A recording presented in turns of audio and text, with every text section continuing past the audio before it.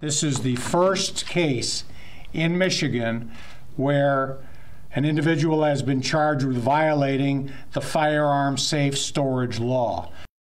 Genesee County Prosecutor David Layton announcing first criminal case filed under Michigan's new safe storage gun laws. Layton says this case stems from a 2-year-old girl shooting herself on Valentine's Day. The man charged is her father. It happened at a home in Flint. And Layton says 2-year-old Sky is in critical condition. He also says the gun involved was not locked up or properly stored, and sadly, the outcome is a toddler fighting for her life tonight. The blood in the bedroom floor was directly next to a small, toddler-sized folding chair. Prosecutor David Layton detailing what was found inside the home on Clover Lawn, which is on Flint's north side. According to the investigation, 2-year-old Sky shot herself through her right eye with a revolver. There were 2 firearms located on the bed in this front bedroom. One firearm was a revolver, the other was a semi-automatic pistol.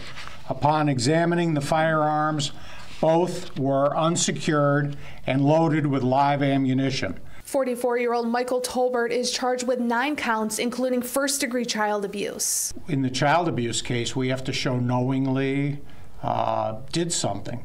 Here, we just have actual specific elements that we can show. Had a gun, didn't store it properly, child was in the home, he was in charge of the child got her hands on the gun, and something bad happened. Democrat State Senator Kristen McDonald-Rivet sponsored the legislation in Lansing to create the safe storage laws. Anytime a child is harmed, it's a tragedy. And honestly, I worry about a day that we don't feel devastated when this happens. As young Sky fights for her life, Michigan State Police remind people that these tragedies are preventable. Free gun locks are available at all MSP posts. Please do your part to ensure that guns in your home are secured and stored properly. We don't want this tragedy to happen to another family. Michael Tolbert is in the Genesee County Jail and he has been arraigned. He'll appear in court next week. Little Sky remains in the hospital where doctors say she will sadly lose her right eye.